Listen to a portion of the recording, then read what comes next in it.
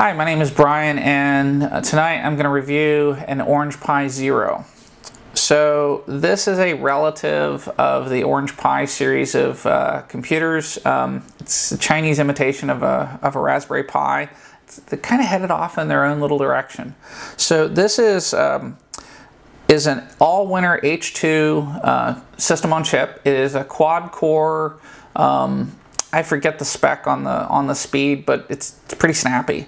It is rated for 1080p. It has 256 megs of RAM on it, and it has a pin header for GPIO. It looks like 26 pins, and then it has this proprietary interface which mates nicely to this little board, which is a couple bucks, and it just slides on here. So you might be thinking, okay, great, it's another cheap embedded system. Yeah, you're right. Except that it is, if you go out to Armbian, you can download Debian Jessie for it. It has a Wi-Fi connection built in, comes with a little antenna.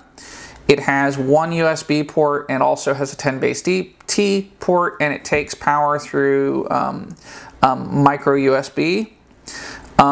There is another variant of this that has more memory, but you know, for embedded systems design, this is pretty neat. Some of these pins will give you 2 additional USB ports, a microphone, I think a headphone jack, a infrared. I don't know if this is a sender or receiver or both. It's got 3 pins, maybe it's both, and there's also video on here somewhere, and I'm going to rig up something to get video out of it so I can configure it. But you know, this thing is $10 shipped through ePacket to the United States, and that's a heck of a lot of horsepower for 10 bucks, considering it has Wi-Fi built in, the processor is basically the same as a cheap Android phone, so it's capable of doing quite a bit of processing, and I'm going to be doing some Internet of Things experiments with it, and it should be really interesting.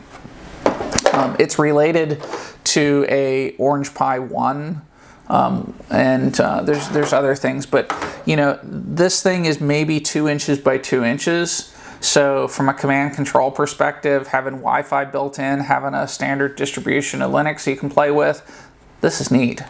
If you haven't done so, I encourage you to check it out. Go out to Armbian, ARMBIAN.org or com. I don't know, Google it, you'll find it. And you can download an image that will run this. So,